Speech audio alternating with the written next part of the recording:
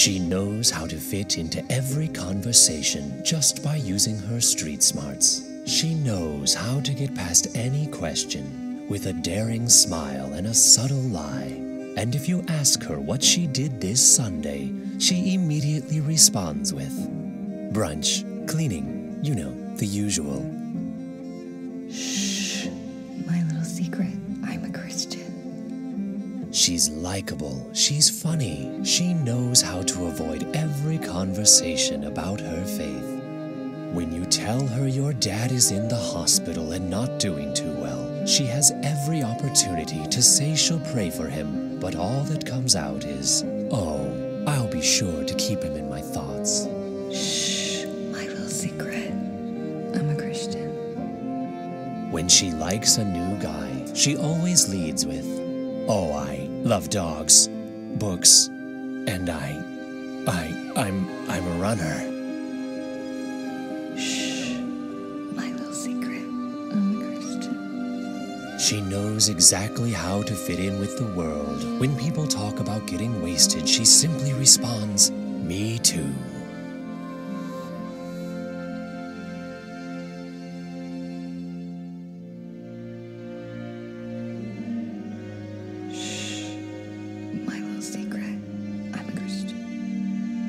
When politics come up, she knows exactly how to shy away from sharing her opinion. Shh, my little secret, I'm a Christian. And when the perfect opportunity finally presents itself for her to share her faith, look, someone is asking about going back to church. Instead of saying anything, no, my little secret, I'm a Christian. My little secret, a Christian perfume.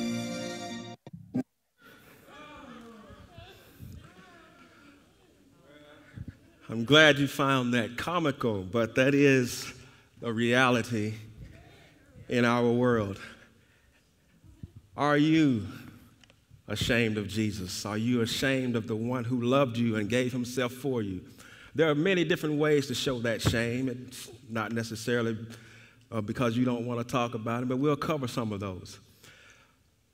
But first, let's pray. Gracious Father, right now we want to ask you to forgive us for being ashamed of you.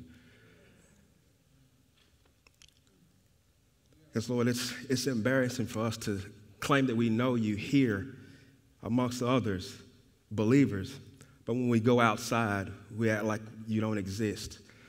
We act like we don't know you. We're that type of person, as we see you coming, we cross the street to do something else. Lord, we pray that you would change our hearts, change our minds, change the way we live so that those who see us will see you in us. Lord, we give you praise and we thank you. And we pray right now, Lord, that you would heal hearts as I say what I'm about to say. We pray, Father, if it offends some, Lord, we pray that you will help them become unoffended. But if not, we pray, Father, that it will cause a sorrowful repentance to bring them to come and to live for you. Lord, we thank you and we give you praise. In Jesus' name, amen. Am I ashamed of Christ? Turn with me, if you will, in your Bibles to Mark chapter 8. You can read along on the screen or use a tablet or your cell phone, however it is that you want to do it. But I'll be reading from the English Standard Version. It says, "In calling the crowd to him with his disciples, he said to them, 'If anyone will come after me, let him deny himself and take up his cross and follow me. For whoever will save his life will lose it, but whoever loses his life for my sake and the gospel's will save it. For what does it profit a man to gain the whole world and forfeit his soul? For what can a man give in return for his soul? For whoever is ashamed of me and of my words in this adulterous and sinful generation, of him the Son of Man will also be ashamed when he comes in the glory of his Father with his holy angels.'"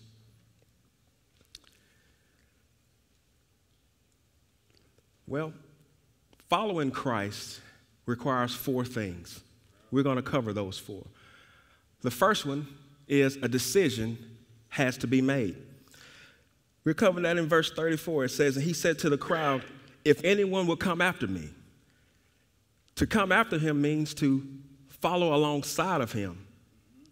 So he's asking you to make a decision. Are you going to live for me, or are you going to live for the world? Are you going to follow me, or are you going to follow the world? What is more important to you right now? Me or the things you can accumulate? Me or your friends? Me or your career? What's more important to you? So we have to make a decision on whom we're going to follow, on what's more important in our lives. The second is a denial is involved. He says, if anyone will come after me, let him deny himself. To deny means I give up my rights. We have a lot of debate right now about everybody saying something about their rights. But for those of us who have received Jesus, the day that we received him, we gave up those rights.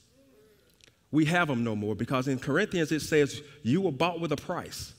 You are not your own anymore. So you don't have any rights like the world does. Everything that we do is for him, or should be for him. So denial, it's a heavy price. That means you have to give up something. Discipleship costs something. There's a price that has to be paid. Look at our Lord. He paid a price for us. Do you think he deserves our allegiance? The second song we sang when it says, I'm sorry, that's how we should feel right now. Our nation is in shambles because we're secret Christians. We don't want to let anybody know where we stand. We don't want to let anybody know what we think or how we feel or who we trust. So we're unwilling to deny, but a denial must take place. Then another hard thing, a death is required. We're not talking about a physical death, but we're talking about a death to the things that are of the world. Now, when you look at a dead body, does it respond to you when you call to it? No. It doesn't react. It doesn't do anything. That's how we ought to be toward our own desires and our own agenda. We shouldn't have one. Each day it should be, Lord, your will be done, as we have often been taught to pray. Lord, your will be done on earth as it is in heaven. So when his will is being done, our agenda is now out the window. We don't have a right to say, well, Lord, I don't want to do that, because Lord and I don't belong in the same sentence. So a death is required. Giving up, whether it be, I know it's a hard thing to give up a job, but if that's what the Lord is calling for, can you do it? When he called the first disciples, they were fishermen. That was their livelihood. But he told them, come follow me. So they left their nets, their livelihood. This is how they made their money. They left all of that to follow Jesus and trust him to provide for them. They didn't know where their next meal was coming from each day. They had the trust that God would touch the hearts of somebody else to feed them or to supply their needs. That's where we should be anyway, trusting God to supply our needs, not trusting in our own ability to do so. Yes, he does give us jobs. He does give us things that we enjoy doing, but those things should be secondary to our relationship with him. So we see a decision has to be made. A denial is involved. A death is required. And now, a devotion is expected. Come follow me. For whoever is ashamed of me and of my words in this adulterous and sinful generation, of him the Son of Man will also be ashamed when he comes in the glory of his Father with the holy angels. Now, I know it's been a long time, especially for me, for some of us who've had math. But in some math equations, you have a this plus this equals that. So here, he says, to follow him, and who's not ashamed of him, and the gospel. So they go together. Jesus and the gospel go together. So if you're ashamed of one, you're going to be ashamed of the other. Then he says, what can a man give in return for his soul, his life? How important is your life? Is it important enough to surrender it to Christ and let him do with it as he chooses? Or is it not so important for you to give it to him because you have your own goals and agenda set? You have a certain amount of money that you want to make. You have a certain house that you want to get. You have a certain mate that you want to be with. Are those things more important than your allegiance to Christ?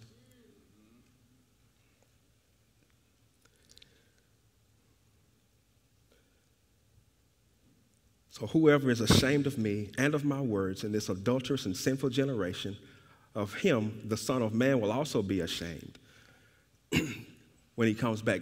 He's talking about the blessings, the benefits of knowing him.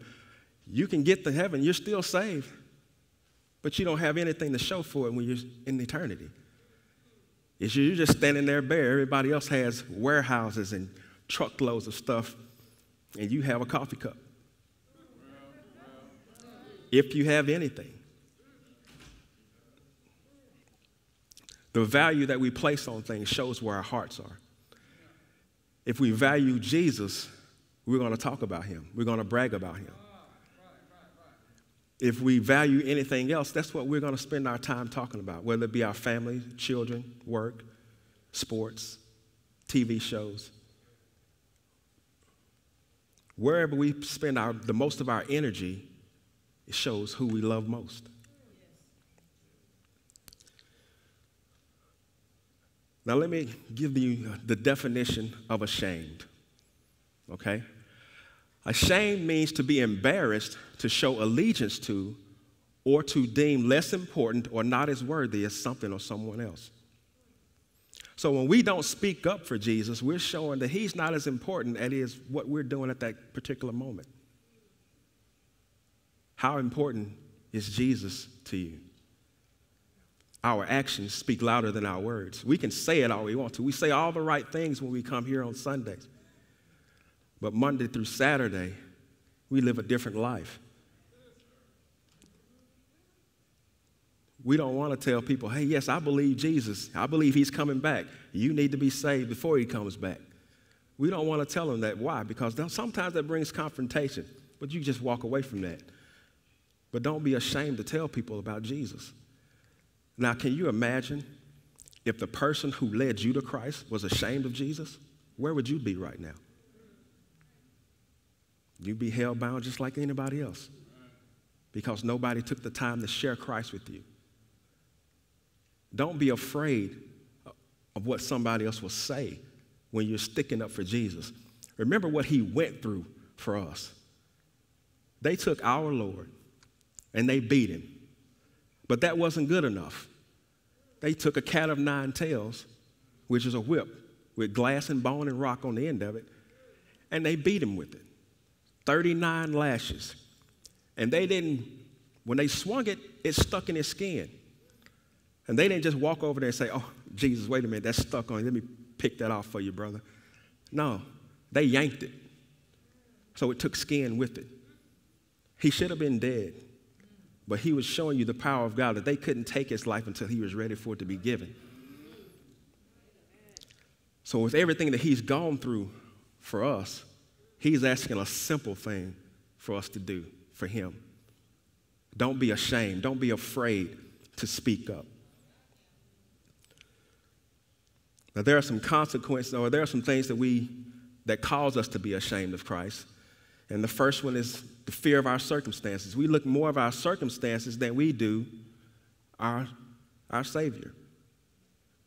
Then that'll be in Numbers chapter 13 when God sent the spies out to spy out the land. God had already promised them, hey, this is what this land looks like. This is what I'm going to give you. I'm with you. You're going to conquer it. It's yours. So the spies went out. To spy out the land meant they went to explore the land. They went to explore the land. They went out, they saw everything, and they only took half of the promise of God. It is flowing with milk and honey, but the people are bigger than we are. And we're like grasshoppers in their eyes. And God had already promised, I'm giving it to you. Just go look at what I'm giving you, is what he told them point blank. Go look at what I'm about to give you. But they didn't believe that. They came back and were fearful. Even though they had seen him part the Red Sea, they had seen him put the pillar of fire and the pillar of cloud in front and behind them. They had seen all of these things. They had seen the manna come down. They had seen the water from the rock. But still, they wanted more. It wasn't enough for what he had done. So we look at our circumstances more than instead of acting on the promises of God. When God gives us a promise, the God of the universe cannot lie. So if he gives you his word, trust it. He's going to fulfill it. It may take a little longer than we expected, because Abraham took 25 years for him to get that promised child. For David, he was promised as a teenager the throne, but it took 14 years for him to get that. But it doesn't matter how long, because in between that time that you're waiting, God is preparing you for what he called you to do. He doesn't do things instantly all the time. There are some things that need to be progressive. Sometimes we're the stubborn ones, and he's trying to work and we won't let him. So we prolong things. If we let him have his way, we could probably get there quicker. So if it's taking too long, look at yourself first and say, Lord, what am I doing wrong? How am I hindering you? But then there are other times where he's working behind the scenes on someone else to get them to do something. He's always preparing the way. He's always working. So trust that when he gives his word. The second thing that we see is when we are willing to make compromises. Look at Samson's life. His whole life was nothing but compromises, and we saw what happened to him. So when you're saying, well, this little bitty sin, I won't commit this sin because that's big. I'll do this one because it's small. Well, can you show me in scriptures where God gives a description of sin? Big, little, medium.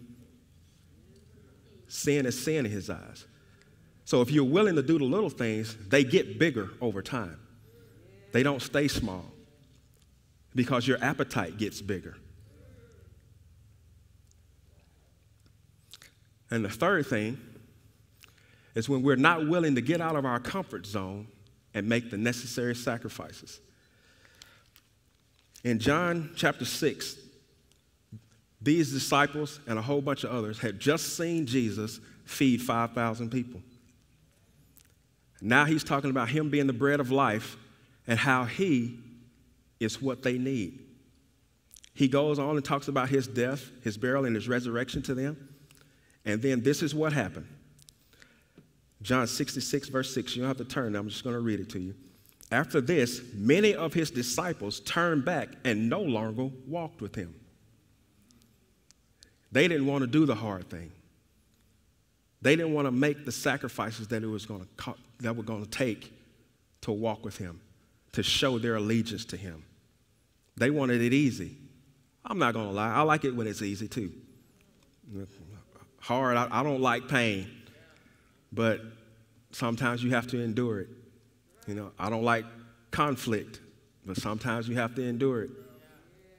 But Jesus promises that when he told them, when you're giving up, when you're making that necessary sacrifice, in Mark 29, this is what he told his disciples. Mark 10:29. He says, truly I say to you, no one has left houses or brothers or sisters or mother or father or children or lands for my sake and the gospel who will not receive 100-fold now in this time houses and brothers and sisters and mothers and children and lands with persecutions. See how you threw that in at the end? With persecutions. So it's going to cost you something. In the age to come, eternal life. So now he's talking about you're going to get blessings while you're here when you obey me. It's going to cost you something, but you still get the blessing. But then when you get to heaven, you get the eternal blessings that came along with your obedience of what you did on earth. So here he is ready to reward you. His resources, we can't compare to them. We can't even imagine them. But he has a whole lot that he wants to give us. We just have to do that one little thing. But it's a hard little thing sometimes. We make it hard. Four-letter word that makes our life difficult. Obey. We don't like that word because that means somebody else is in charge. Somebody else is in control. But did we not say earlier that we were not our own? That we were bought with a price? So he deserves control. He paid for it. He created us for his glory, so we don't have the right to tell him that we're not going to do something or that we don't want to do something. And parents, you know how that feels when your child tells you, ain't. I'm not doing that, or no. Well, I remember saying that a few times, and some of you in here know my mom. I didn't say it too often.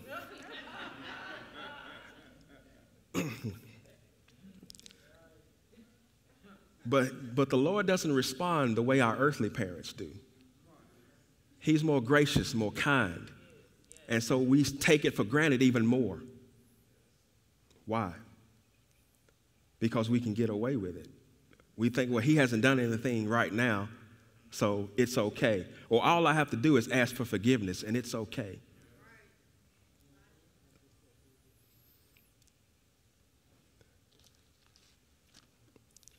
Why do we do what we do when we obey Christ? In 1 Corinthians 9:23, it says, I do it all for the sake of the gospel, that I may share with them in the blessings. In other words, we obey Christ because we love him, but then he's given us something. Here it is. He's telling us to do something, but he's doing it in us and through us because we can't do it. So he's doing it in us and through us. He's the one working. But because we're available, he rewards us for doing what only he was doing in the first place. I mean, you can't lose with that.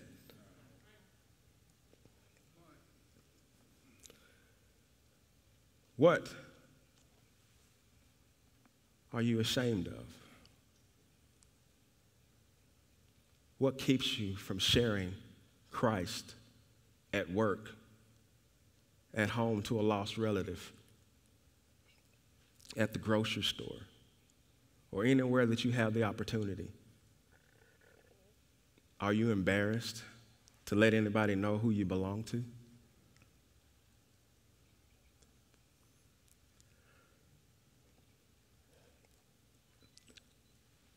I'm going to leave you with this.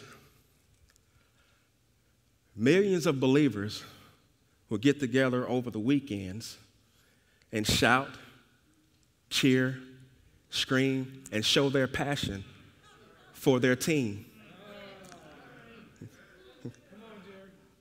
But they won't so much as lift their hands in worship and praise in the house of God to their Lord, the one they claim they love. Many will be able to tell you detail by detail everything that happened on their TV show, their favorite TV show, or what happened in a game, but they can't tell you what the pastor said last Sunday.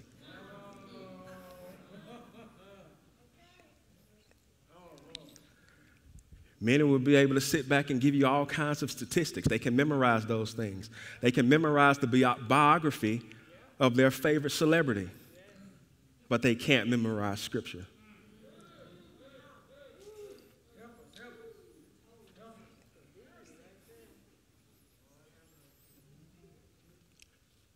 There's a problem with that.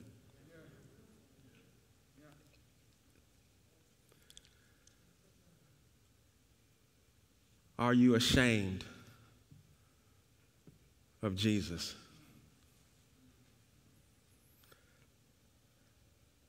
Being up here is different. It's difficult. Sometimes we make it look easy, but behind the scenes it's not, because there's always a battle. most people in their right minds wouldn't want this.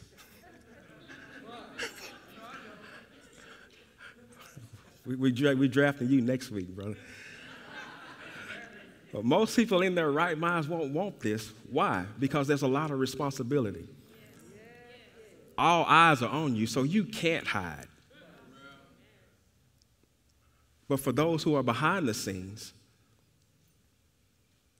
God gave you gifts and talents.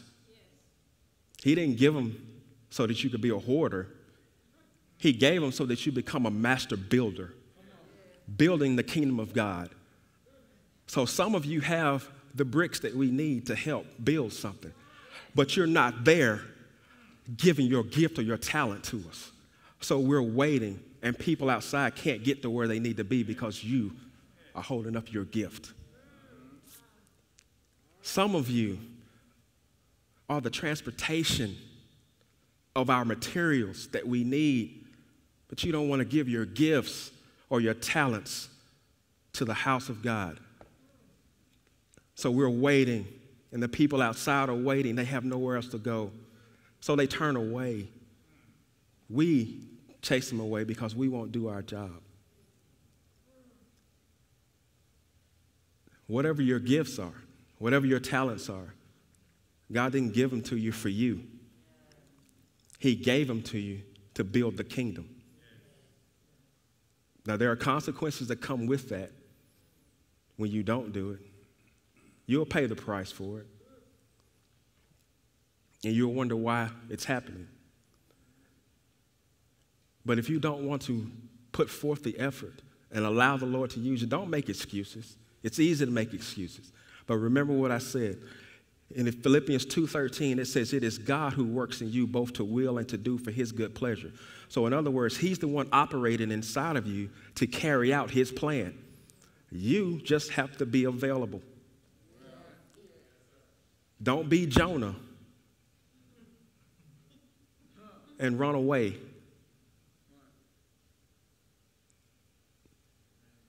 Be a Paul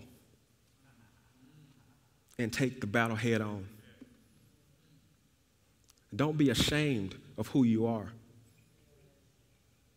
You are different. We're all different. We're different in a way that when the disciples were out preaching and teaching about Jesus, the people who were around them was the ones who gave them the name Christian. They didn't give it to themselves. Why did they get it? Because they were imitating Jesus. That's why so there was a derogatory name for them, those Christians, because they were doing what Jesus told them. So when he told them to come alongside me and follow me, he was saying, come alongside me and imitate me. Do what I'm doing. So the world saw that. And when they saw that, they said, they've been with that Jesus guy. So when your testimony from the outside, not in here, on the outside, can those people outside these walls say, hey, she's been with Jesus? Or hey, he's been with Jesus?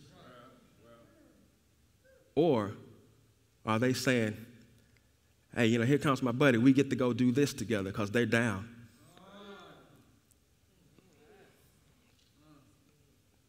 Are we different outside of these walls? Are you ashamed of Jesus?